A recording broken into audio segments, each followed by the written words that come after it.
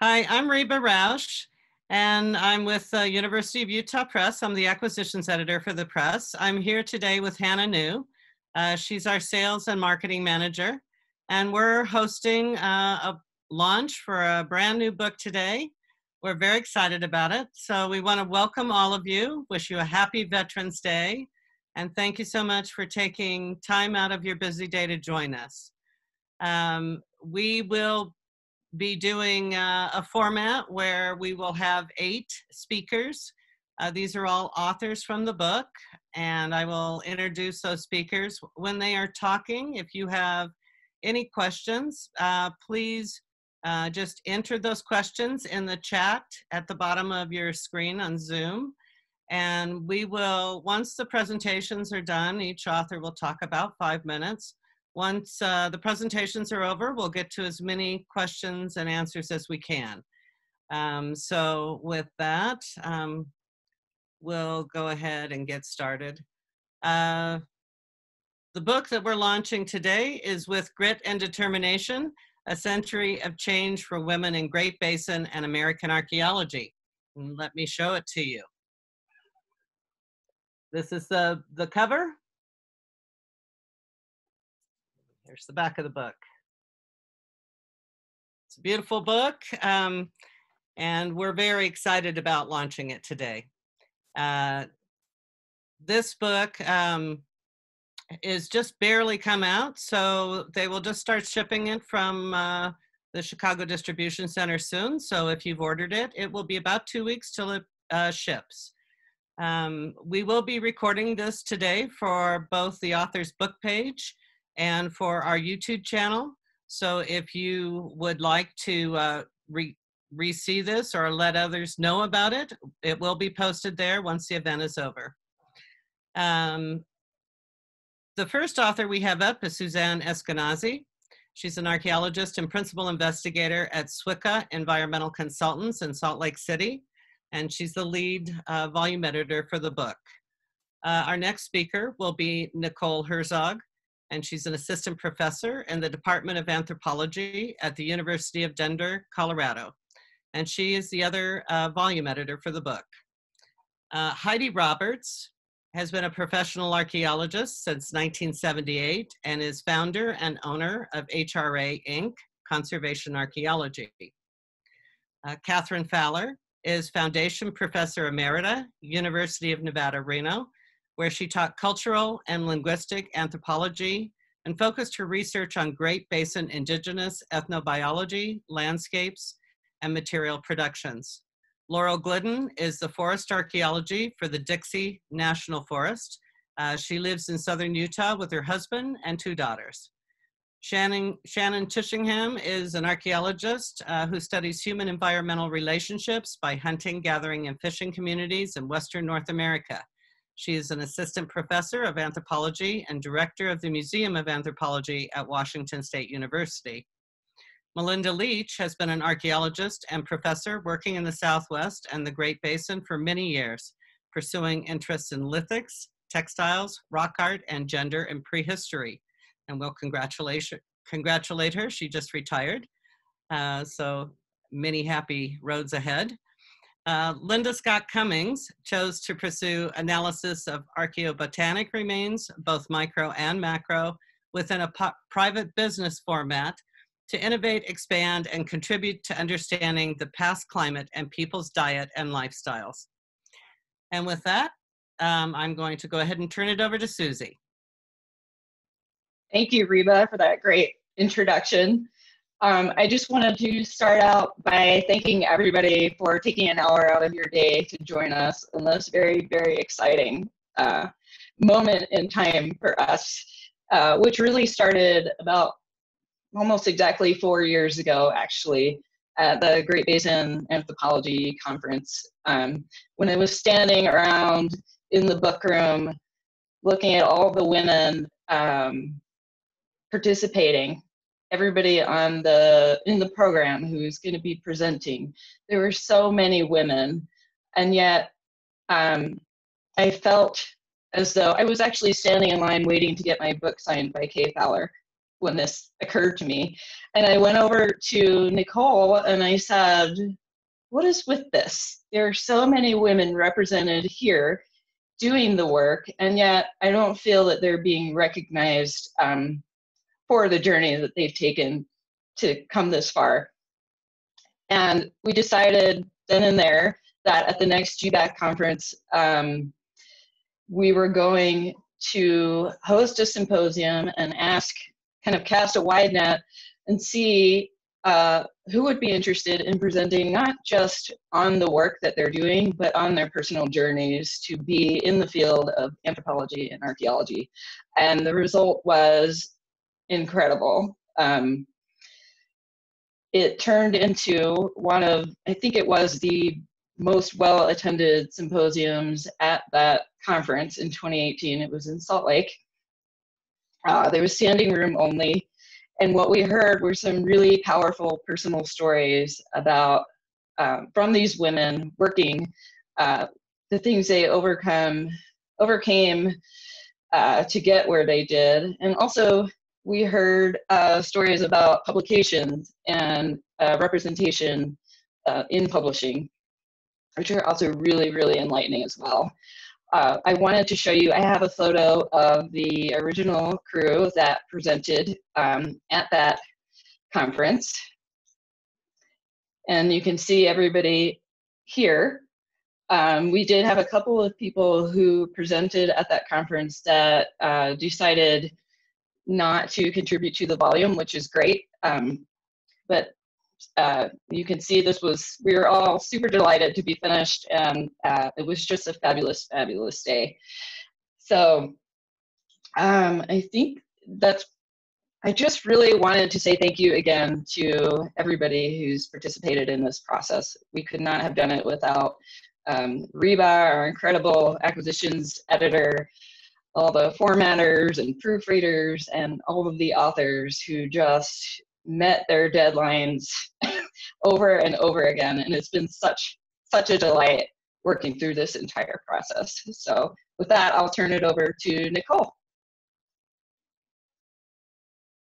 Yes, again, just thanks so much to all of you for taking the time to join us today.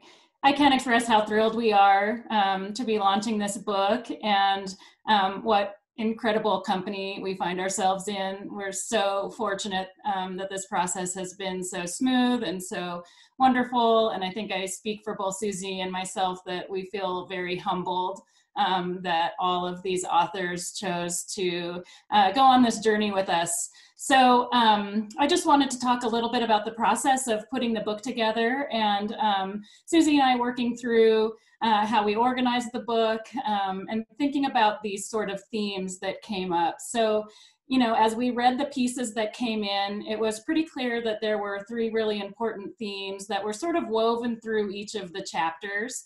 And so the first of those themes was one about serendipity. And so almost all of the authors talked about these opportunities that really opened the door for them to the world of archaeology. And often these opportunities came by chance. And sometimes it was gods themselves, at least in the terms of academic gods, who stepped into these lives of our authors and really changed the way that they viewed doing archaeology and being an archaeologist.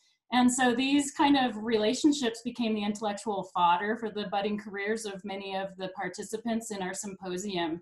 And these relationships then kind of constituted what was the second major theme that we saw in all the papers, which was one about mentorship. And it turned out that it didn't matter whether the mentors were men or women, but the guidance and support that these mentors provided each of our authors were just foundational. And so there were several names that came up again and again. And I saw that Kay actually is just also publishing a book about one of these mentors that came up over and over again, the Dutton's Dirty Diggers. And so a couple of people whose intellectual influence was really broad and whose ideas obviously shaped the paths of many people around them. And then it was also this sort of ebb and flow of intellectual influence that constituted the third sort of main theme that we saw, which was that our own theoretical ideas and perspectives and those of our mentors really give us a lens through which to view the world. And it is unique and special to have women mentors to help us see the world in a different way. And so many people touched on that in their chapters. And each of them sort of discusses like this influence that led them not only to their own self-discovery, but sometimes took them down paths that were really different from their original training. And so as we reflected on these three themes, it was pretty obvious that these themes were not isolated to Great Basin women scholars. And that's when we saw that actually these are themes that are important to women archaeologists in American anthropology and archaeology in general. And so we realized that this book is meaningful beyond just the scope of Great Basin authors and Great Basin research. And so then there were several papers in the volume that sort of explicitly talked about and examined this idea of publishing in our field, and they sort of highlighted whose stories were told and whose were not. And so Susie and I decided to sort of to contextualize the stories in the book. It was important to explore the history of women's contributions in the discipline. And of course, lots of people have done this already. And so this was a nice way for us to sort of summarize a sort of larger field of work. And so we wanted to talk about not only the setbacks that women had experienced, but the gains too. And so we felt that by exploring those women's roles in the archaeological process, we could kind of set the stage for the more personal stories that were coming up in the book. Women have faced an uphill battle, as many of us know, trying to gain a foothold in what has traditionally been a male-dominated field. We discussed the ways that women were given lesser roles in archaeological work, discriminated against, and some of the stories in the book talk about harassment and the deeply personal way in which those relationships shape the way that you can do your work and be a professional in our field. But I think what really shines in this volume is that the work of all of the women here and all of the pioneering women that are doing work in archaeology demonstrates that we've got grit, we've got determination, we're excited about the future ahead. And so really the chapters in this book are just an inspiration. It's just been such an honor to work with everyone, and we're so humbled to be here with you. So I'm going to pass it on now to Heidi so that we can hear from more of the co-authors about their stories. Thank you so much, Nicole. And thank you, Susie. Thank you both for organizing the session at the Great Basin Conference and inviting me. At first, I was hesitant because traveling that journey through those days and thinking about the past is difficult. I'd also like to thank the press, REBA, and the University of Utah Press, and again, Susie and Nicole for pushing this through so rapidly.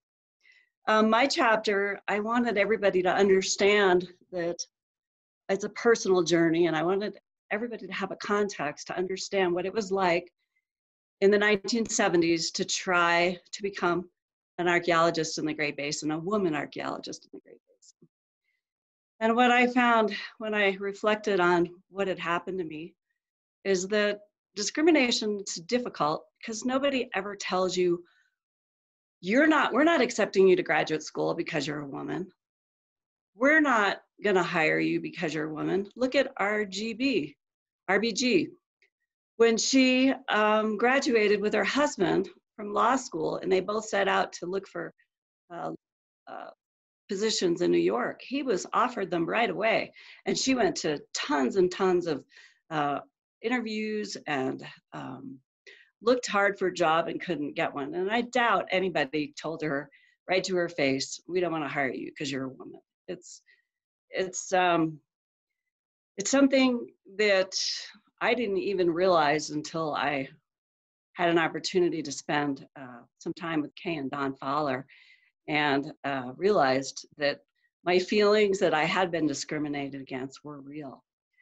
Anyway, this paper not only describes my experiences, my personal journey, but it honors the female mentors who opened the doors for me. Sheila Brooks at the University of Nevada, Las Vegas was the first one. Margaret Linus, an archaeologist, she was one of the first archaeologists in the Great Basin to kind of break the glass ceiling.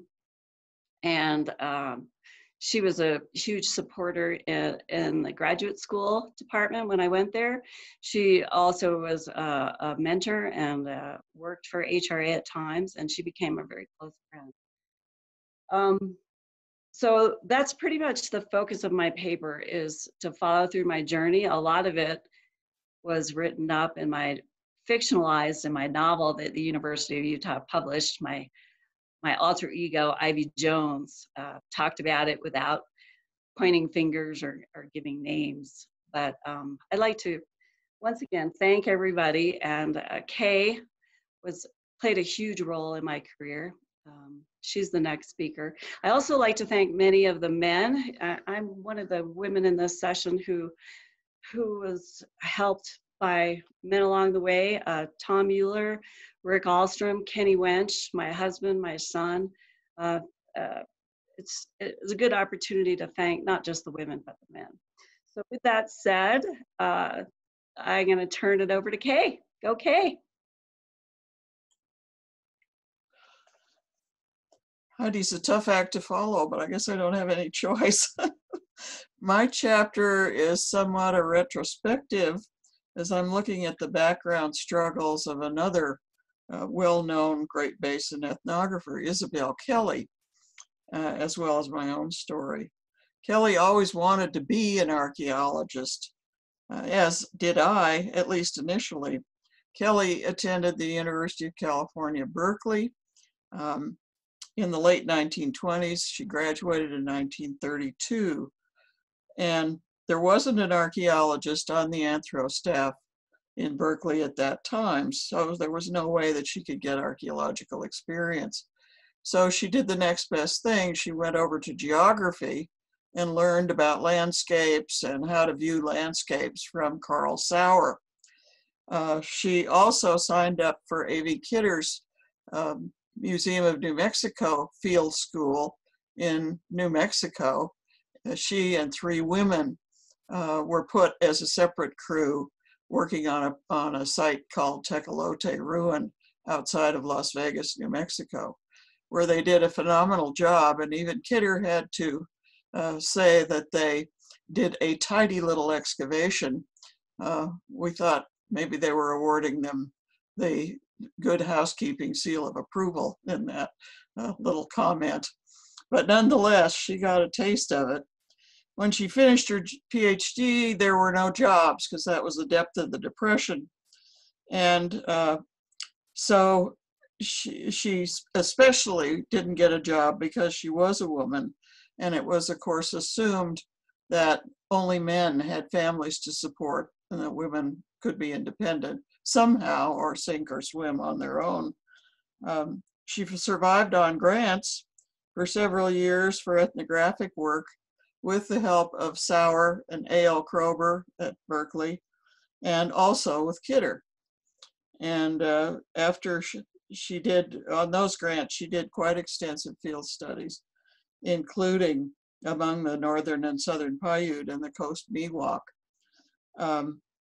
She ultimately, while she was doing southern Paiute field work and all the other field work, she continued to correspond with her mentors, always saying, but remember, my first love is archaeology. And so she would note all the archaeological sites that she was seeing along the way, including in southern Utah. Ultimately, with no real prospects for a permanent job, she went to Mexico, where she pursued a career in both archaeology and ethnography as an independent scholar, and it was a very successful one. She was considered, she still is considered the mother of West Mexican archaeology. Now, I followed in Kelly's footsteps 35 years later, after having been introduced to archaeology, as Heidi said, through the Girl Scouts in the Southwest, mobile camps that were held by Bertha Dutton. And when I entered the University of Utah in 1962, the Glen Canyon Project was in full swing, archaeological salvage in the Glen Canyon area. And there were no opportunities for women to get field training because the country was considered too dangerous for women to be out there. But Professor Jess Jennings hired me to do ethnoarchaeology with Southern Paiute guides. And it was there that I picked up Kelly's trail. Don Fowler, who did lots of archaeology in Glen Canyon, and I were then married. We both moved to Pittsburgh to finish our degrees. When Don finished, we came to Nevada, and I continued to follow Kelly and did ethnography with Northern Paiute, Southern Paiute, and ultimately the Timbisha Shoshone. My plight at UNR was not unlike the career paths of a number of women, including who are represented in the volume, in that I was a spousal hire. So at that point, sans PhD, I got a half-time position in the anthro department. And when I finally finished my PhD and I was able to get a full-time position, then I battled for at least another 20 years to get equal pay, along with the other few women who were on the campus at that time. So that's basically my story. And I sort of go back and forth between what I was up to and also how I was following Kelly. But I too, as Nicole mentioned, needed to thank my male mentors as well, including Jess Jennings, Warren D'azevedo, and my ever-tolerant spouse, Don Fowler. And Kelly thanked her mentors in addition. And I certainly thank Nicole and Susie for putting this together, and as well as Reba. So I turn it now over to Laura. Thank you. Good afternoon, everybody. Just so excited to be here. So when Nicole and Susie contacted me about the symposium, you know, I was just delighted to even be a part of that group, a part of something so positive. And at the time, though, I have to admit, I struggled a little bit about what kind of topic I wanted to talk about. And at the time, my friend Omar had passed away maybe about a year earlier. And so I wanted to take that opportunity to recognize her and the contributions that she made to the field of archaeology. So when they approached me again about putting together this publication, you know, I was, again, just thrilled to be a part of this.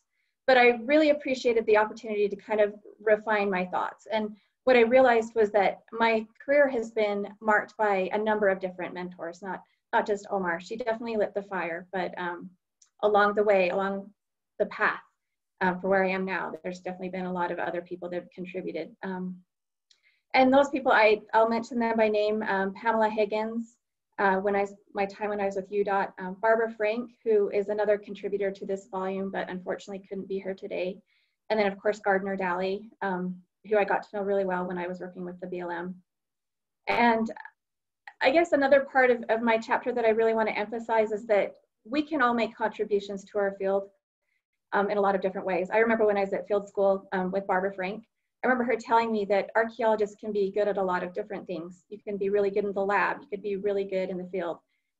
It takes all different kinds of strengths to really move our discipline forward.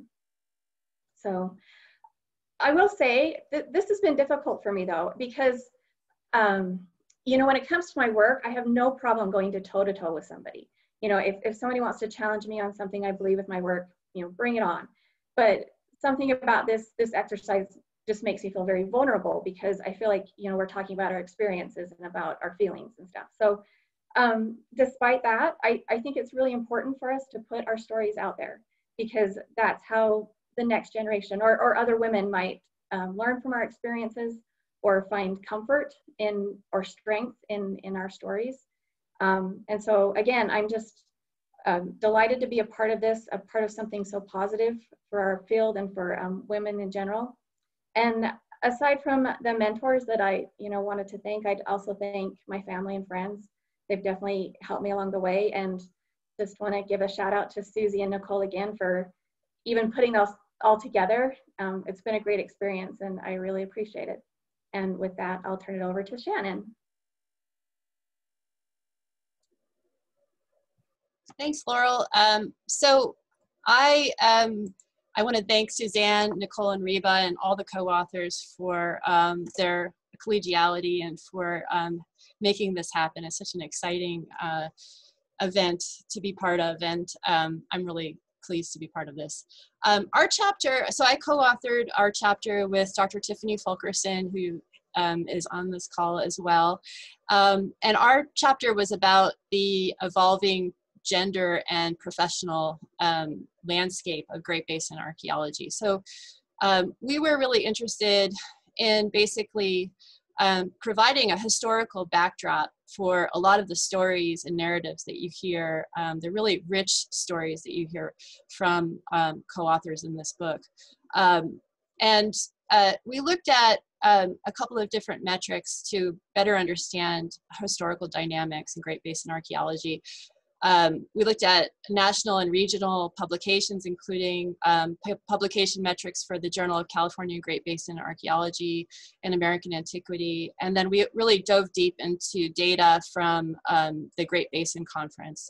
And our research spanned from 1954, from the beginnings of the Great Basin Conference, all the way to the present. And we have been, Tiffany and I have been publishing on this kind of work for a few years now. So it was really interesting to look at how things are working in the Great Basin. So the Great Basin has this sort of reputation for being a cowboy archaeology, cowgirl archaeology, however you want to put it. And I think that the picture that we came up with historically was that the landscape of Great Basin archaeology has changed considerably. And this is not a surprise. I mean, in the beginnings of the Great Basin Conference in 1954, this consisted of a small group of mostly men, not all men, there were some women, with Jess Jennings, who sat down, mostly academics at the time, and they discussed culture history. Today, we see a vibrant gathering every other year of professionals from academic, tribal, all sorts of different backgrounds, agency backgrounds, and the like. So we see a lot of diversity when you go to the actual, these gatherings that are so important to many of us. So we know that women are a major presence today, and we see almost 50%, parity today for participation in the Great Basin Conference. But there are persistent inequities in publishing. So we still see a number of, we'd like to see more women publishing and more of their voices being and ideas being put to paper. And so to us, this is just an important part of improving not just equity, but diversity and science, which is really good. Multivocality is, to get more ideas out there that can only improve science. And that's something that we're seeing a lot of people working in the STEM sciences, they're discussing in multiple venues.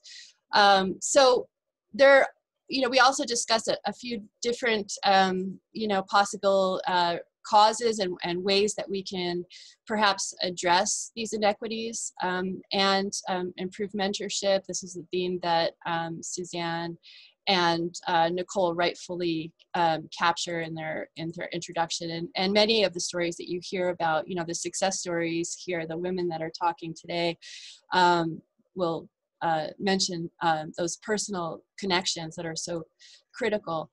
But I would say, a take-home message for us is that, although the Great Basin Conference, we see almost parity, there are improvements in publication records, more women are publishing, there are still problems, there are still inequities. And although this is historical, we really have to think about the gains that we've made, particularly in the time of COVID, or when, it can be very difficult for women to continue participating in publishing.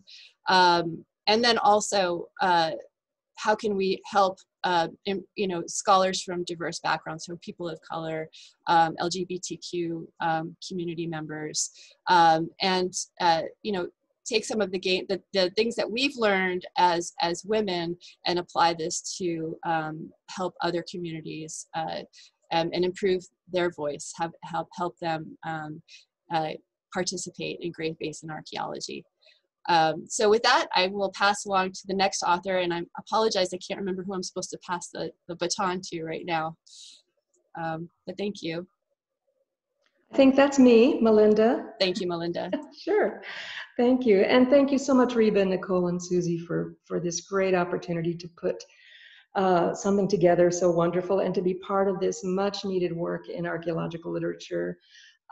As I mentioned in my paper given at the Basin Conference, we got a lot of feedback when we tried to, Karen Lupo and I tried to put together a volume, and ultimately we're told, and this was years ago, that it had already been done and didn't need to be done again. Thank you. I wanted to talk about the fact that the emerging notion of landscape in archaeology was a really meaningful concept in geography and archaeology, and was pivotal for me in writing a chapter for this volume. Landscape, as we're thinking about it now in archaeology, really entails much more than just trees and plants and ground and rocks. It is cultural, it is temporal, it is symbolic, and these landscapes of the past are vitally important for us to understand as we look deep into the contextual past. The work here in our volume was deeply personal for me too, allowing me to see my own relationship to the study of the past and really how it has rooted my whole identity, my entire life almost. As mentioned earlier, I'm in an important moment of transition myself, where I've recently retired, and this has triggered all kinds of questions for me, and maybe a few of you could relate to this. Who am I now? I'm no longer a teacher, sort of a part-time researcher, but not really, and so am I still an archaeologist? And the answer that I feel deeply in myself is that it's an important point of transition, and I still want to be mindful of my new identity as a retired person. But even though I'm now more of an observer than of the past and my own personal connection to that past, I'm less of an analyst. And I think that can come to suit me just fine. I've come back full circle in this transition to my earliest contact with archaeology, which I've sort of pursued in coming back to the Southwest. I've now just retired to Southeast New Mexico, near my birthplace of El Paso, to the desert that moved me as a child, initially to become an archaeologist. And it really does give me great joy to reconnect with this landscape. I feel profoundly in touch with the past here as I rediscover this wonderful place. And so I think I am still an archaeologist, even if my role in that field is going to change dramatically. I wrote a lot in my chapter about the emerging landscape of theory in our field. I feel like it's been transformative for all of us as we've moved deeper and deeper into our professional lives. And I've also witnessed the evolution of my own perspectives about studying the past. I'm trying to come to the fact that we don't own the past. We're not, the glorious pursuers of truth about the past. We are accountable for what we do, and we have a very limited understanding of what happened in the past that's shaped entirely by our own perspectives and upbringings. Excavation damages a fragile record. Archaeology assaults sacred places from some people's perspectives. And what and whose stories are we really telling? I think we're mostly just telling our own story about exploring the past and what it means to be connected through archaeological community to an experience that we have. But I'm not sure I can speak to any truth about the past except what I myself experience. In many ways, I think we have to reckon for our behavior and the ways in which we've represented the past and the ancestors of that past. We are just observers.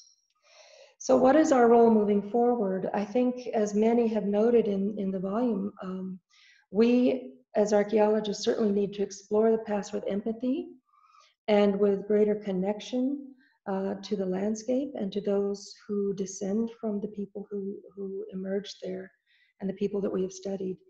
I think this means giving up some power on our part and becoming more humble, and I'm quite comfortable with this. I love our new awareness that symbol and meaning are embedded in every social action and in every material aspect of the landscape, and that we are certainly barely scratching the surface of what there is to know and understand, and that too is okay with me. And we can, along the way, embrace and celebrate our deep and personal connections to the past, even while we seek to be better scientists and humanists, always never quite reaching a pinnacle, but I think we're more open to understanding our role in that discovery of the past. So thank you so much, Reba and Nicole and Susie, for this opportunity. This is a wonderful volume that I'm very privileged to be part of. So I'll pass this on to Linda now.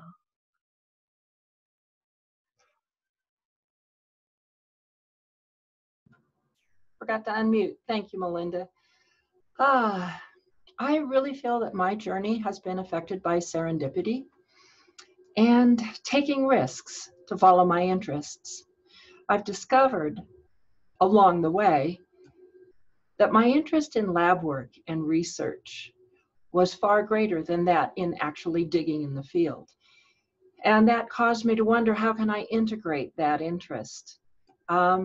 Because the field of archaeobotany didn't really exist or wasn't acknowledged when I was feeling my way there. Certainly people were examining and identifying seeds, but it didn't really extend beyond that into the microscopic world. So to me, it felt very risky to follow my interests.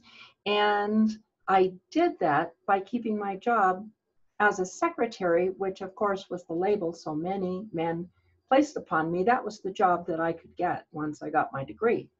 So yeah, a degree in anthropology, a bachelor's, qualifies you to do what?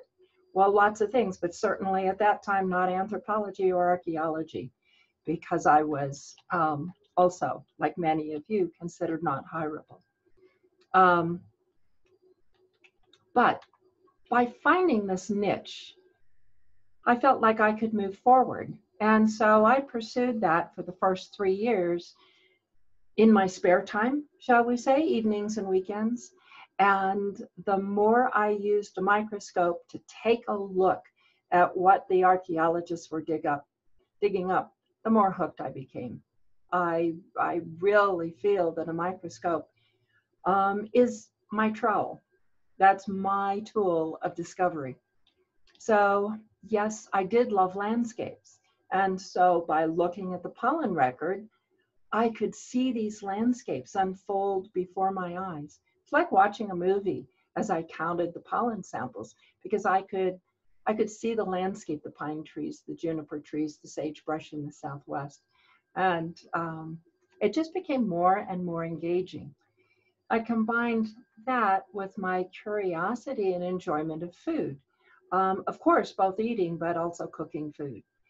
And once I learned that the microbotanic record held clues to food processing, food preparation, and food consumption, oh man, that was all I needed. That really opened the door for me. So I really felt like I was getting that glimpse into the past. I could tell you about where the people lived, what their landscape looked like. I could tell you about what they cooked, what they ate, what they collected, what they gathered.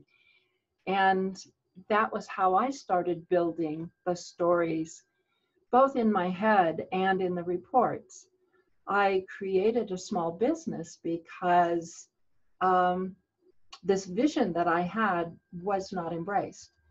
by the largely male faculty at any university that I talked to. And I thought, okay, why not? I can do this. And I can do it one step at a time. So I bought a microscope. I made reference slides, one tiny thing at a time. I put my woodworking and skills to work and built my own laboratory. So there were just so many things where I was exploring along the way. And as I created this small business and began to have success, it became a, oh, no, don't throw me in the briar patch type of a journey. So, and that also hooked me into what I was doing. It was that feeling of making lemonade from lemons. How could I achieve what I knew was possible and really show the people out there, look, it can be done. And you'll be fascinated once you read about it. I go back to what I was told about writing my master's thesis, which my major professor said, I'll read the introduction and I'll read the conclusions. He said, if you don't have anything interesting to say, I'm certainly not reading the middle. That taught me a lot. It taught me to engage people. And so it might sound like kind of a snippy comment, but I really grew from that. I've also really enjoyed working with archaeologists, not only throughout the US, but around the world, because with each new archaeologist who's willing to engage and talk about their project, I learned something. I learned something of their perspective. I learned about what they saw when they excavated in the ground. And I learned about the questions they were asking and the questions they wanted me to solve. And that obviously became part of my journey. And so solving those questions became my primary focus.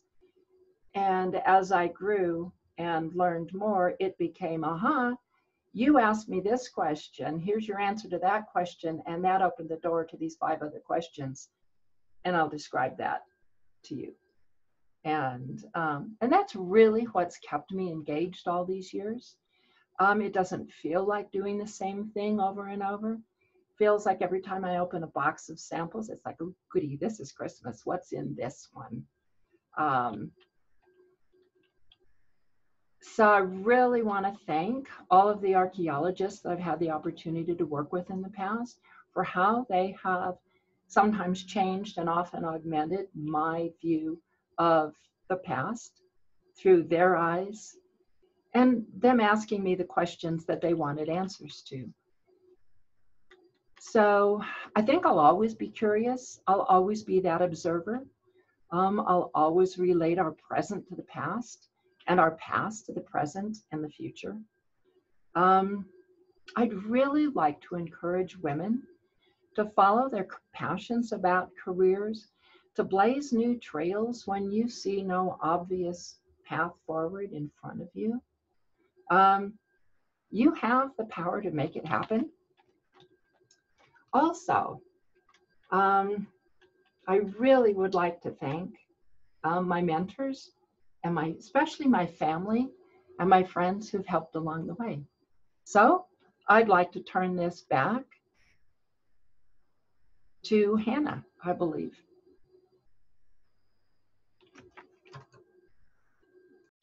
Yes, thank you. We got several questions. If you have a question, feel free to put it in the chat, but these were ones that were submitted beforehand. Let me get to the first one. What was the most challenging part of distilling your personal experience in archaeology into one book chapter?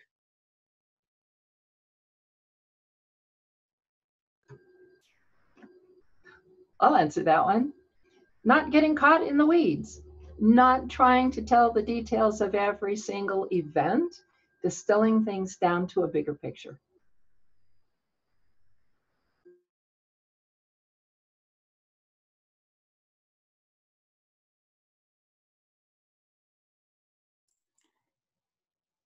want to say I really wish Rebecca joined us here today. She is another contributor to the book, and I don't mean to speak for her because I don't know what her process was, but her chapter was one of the most vulnerable and really challenging chapters to read in the book. And I think I just want to say for everybody that wrote chapters that are very personal,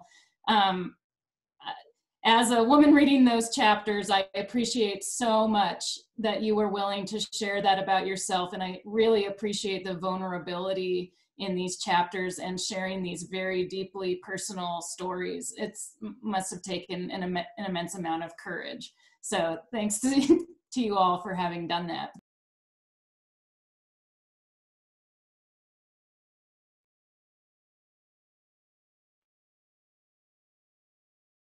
Right. I'm going to combine two questions together. So the first part of the question is, what kind of biases do Caucasian male archaeologists usually have?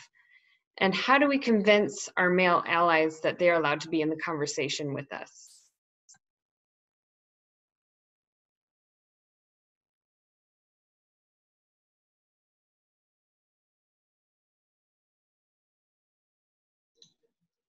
I can try and answer that. I think there is implicit bias, whether people know they have it or not.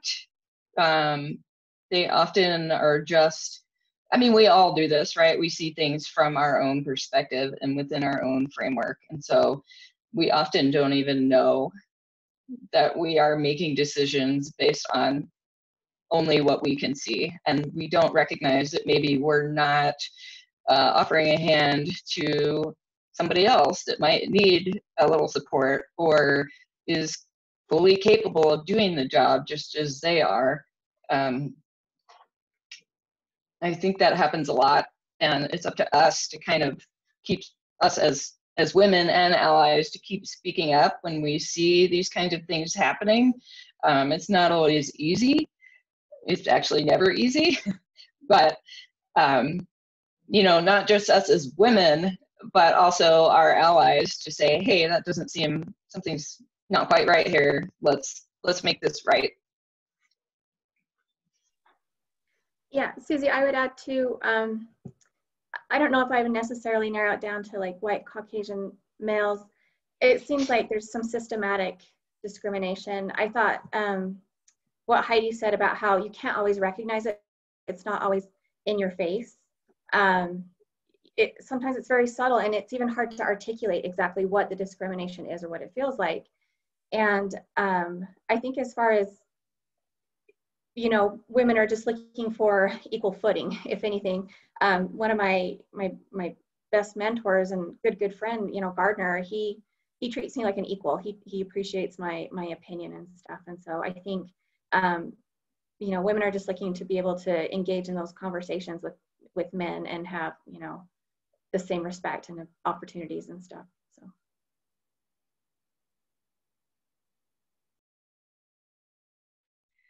You know, one thing that I found was interesting when I started my own archaeological consulting company, I recognized pretty early on that I was choosing certain clients, and the majority were women. It kind of opened my eyes to thinking about who I wanted to be and what I wanted my company to be. For example, I avoided industries like oil because there's so much, how can I say it nicely, testosterone, pushy deadlines, ignoring my family requirements. So they're not just biases on the part of men that they may not recognize, but women also are biased in the way they select their path.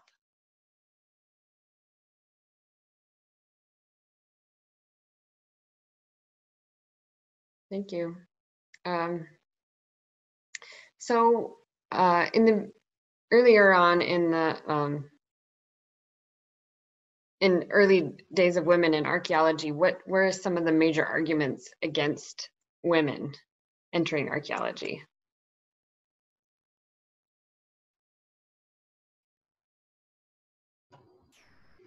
One that I encountered was, well, you're a woman and now you're married. You're just going to go home, have babies, and that's the end of it. We won't see you anymore. You are not worth us investing in you.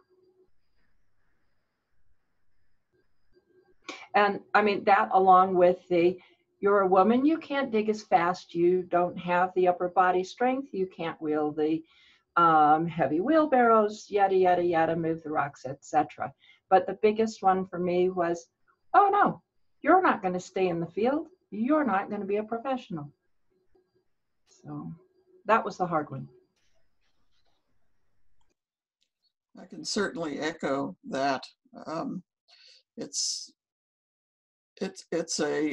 Nancy Parizo has done a great deal with this and other themes against women in Southwest archaeology and also other areas, but particularly the Southwest, with her Daughters of the Desert compilation and the conference that Wintergren held surrounding it. And the marriage issue was always there for the early women. Mentors won't take you on because you're going to leave and get married, and that'll be the end of it.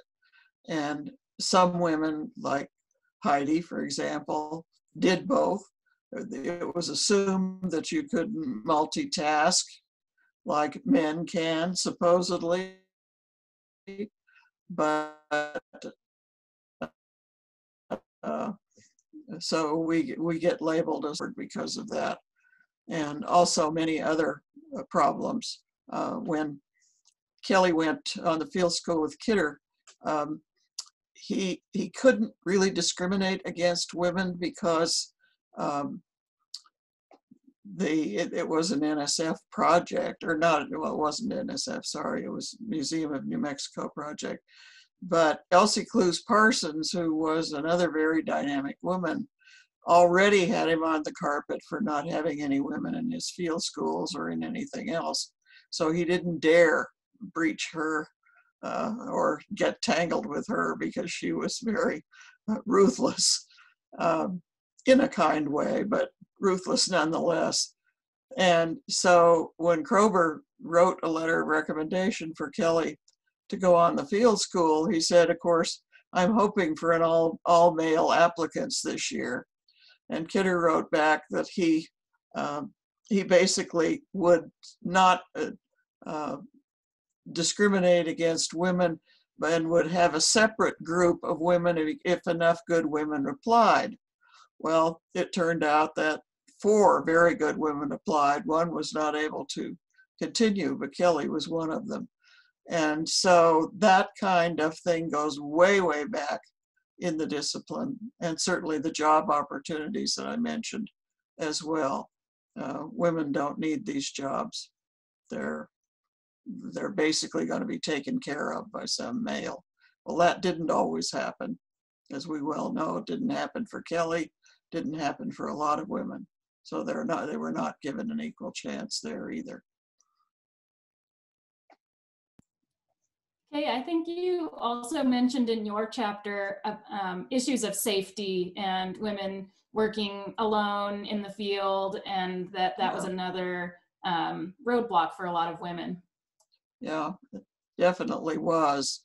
I think a lot of the fear of the Glen Canyon project was not that it was too dangerous, but that mixing a crew would be very dangerous. And I don't know why he or others thought that we couldn't defend ourselves if we wanted to, but that was the underlying premise at the time, that we'd be out there vulnerable. One thing that I thought was interesting about the fact that women were excluded from archaeological field schools, but they were allowed to go in the field as ethnographers and work with strange cultures, and really dangerous situations. So there's kind of a disconnect between we don't want women with us because we can't stop ourselves from getting into trouble, versus it's okay for women to go out in these situations with strangers. What do you think about that, Kay? I agree. And of course, there was an incident in the 1930s of a woman ethnographer being killed in Apache country, a student, but it was her own fault. She didn't know the rules of the culture well enough, and it led to disaster. But when you think of other notables like Margaret Mead and others who went off to the field by themselves with very little preparation, they did just fine. So.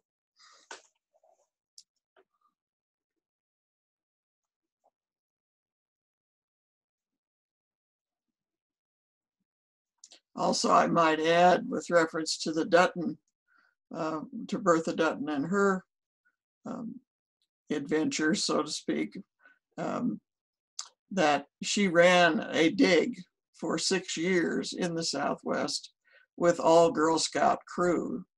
And Fred Wendorf came one time and he looked at the excavation and he said, "I've never seen a bunch of boys work that hard." So it was not a matter of them being able to wield shovels and pickaxes and throw rock debris off the walls of a large pueblo, but their dedication basically and their ability to tough it. Great. I think we have time for one last question. I think this question is directed towards Suzanne and Nicole. What is one possible outcome you'd like to see as a result of the publication of your work?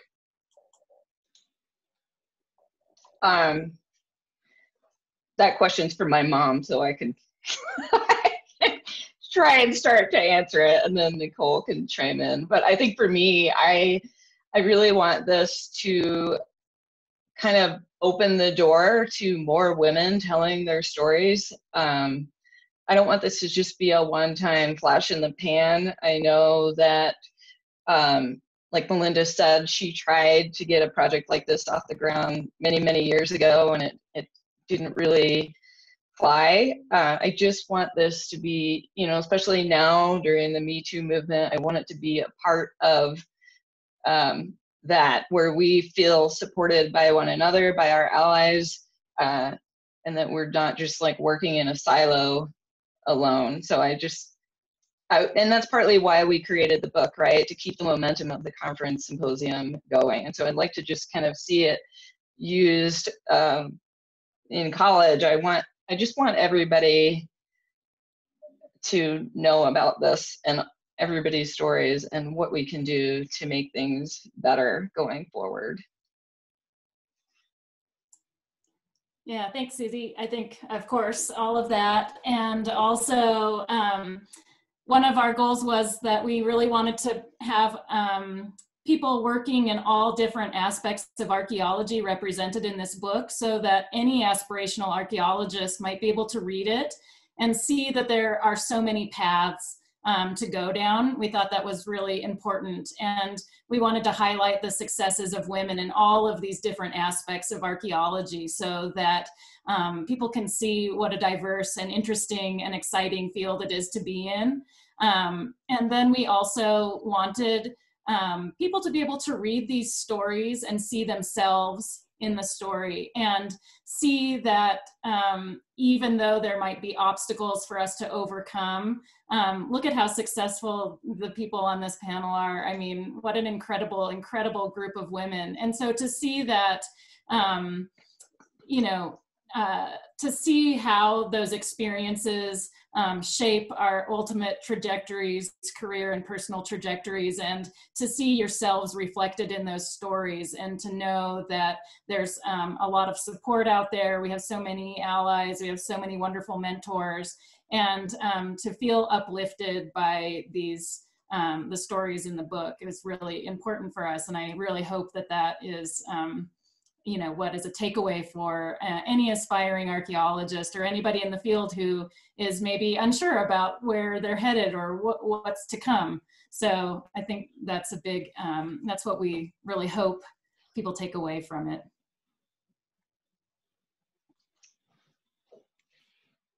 Well, thank you, everybody. Reba, I pass it over to you. Hi, everyone. I want to just thank everybody for coming today. We really do appreciate your time. I also want to acknowledge that the director of the University Press is with us today. Her name is Melinda.